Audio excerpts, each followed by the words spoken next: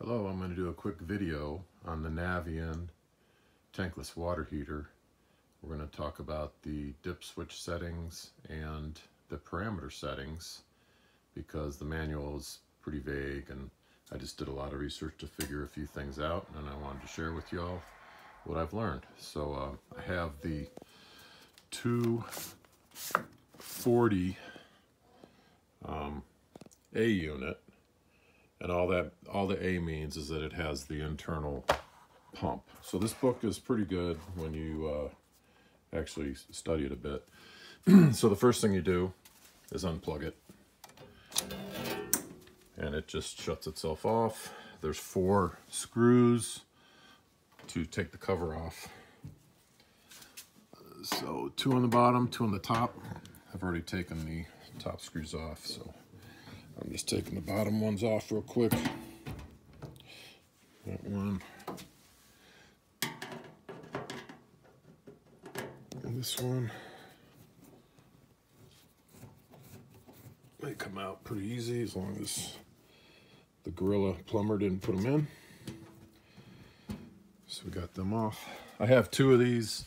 They're set up to service 2 different parts of the house. They're not in series. So the manual talks about if you have one master and 1 slave, and that's not the way this is set up. This is set up just to service 2 parts of the house. So your dip switches are in here under this rubber cover. So you just kind of grab it, pinch it, pull it off. It's soft rubber, it comes right off. And there are your dip switches. So most of my dip switches were set correctly, but a couple were not. And in your manual on page 45 in your manual, it's got all the dip switch settings and what you know what they mean. So the first 3 have to do with recirculation. And whether you have an internal pump or an external pump. So this top box is for an internal pump, which is the A unit, which I have, and right there is the internal pump. So the S units, they don't have that pump, and you have to have a separate pump, and it gets wired into the system and runs. So these are the dip switches. So when I bought the unit, my plumber said, hey, you know, this is pretty cool because you can do this intelligent preheating, and it knows how your usage is, and it only preheats your hot water loop, you know, when it knows you're getting ready to use some water. Well, he didn't have it turned on. He just had this external recirculation. So external recirculation just means you've got an external loop going through your house, and it's going to run your little pump and preheat that loop. Internal means it's just going to reheat the water inside the unit.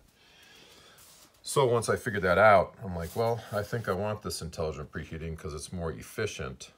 So I went in, I had to change the first 3 dip switches from off on off to on off. So it's pretty hard to see, but the first 3 are right there to the left, and I went to on off versus off on off. So that was the one thing I changed. The other thing was we have a well pump. So switch number 5 is well pump, and if you have a well pump, you turn it on. Well, switch number 5 was off, so I had to go in and switch it to the on position. So it's pretty hard to see, but it's number 5's on. And then everything else was set correctly. We're at a higher altitude, so this switch 9 was on because we're 2,000 to 3,000 or 2,000 to 5,000 feet, so that was correct. And then the gas type, we're on propane, and that was on, so that was correct also. So we got the dip switches all sorted out. Then the only other thing I changed is you can go into this is the other one that's on, so this is nice. I get to show you. So you can go into programming mode, and you can program your parameters. So you hit the up button, or the plus button 3 times. 1, 2, 3. Minus 3 times. 1, 2, 3. Oops, I didn't do that right. You gotta turn it off first, my bad. So you turn it off. There we go. Now, the plus button 3 times. 1, 2, 3. Minus 1, 2, 3. Plus 4 times. 1, 2, 3, 4. And you get into the programming mode.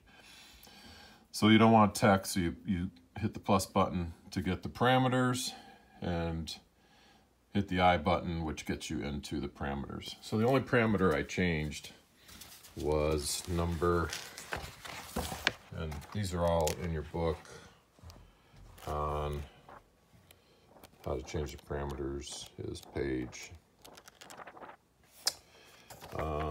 64 through whatever, 68. So the only one I changed was the preheat output time. So the default is 20. The California Title 24 is 5. And I think all this means is how much time your pump is going to run to preheat your loop. And I'm trying to save some propane, so I was thinking, well, 20 minutes seems a little excessive. So we're going to put it at 10 and see how it goes. And if it doesn't work so well, then I'm going to come back and change it. So this is parameter 12.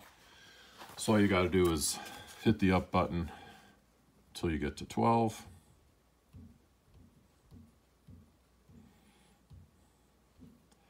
Then you hit the info button, which brings you to what it's set at.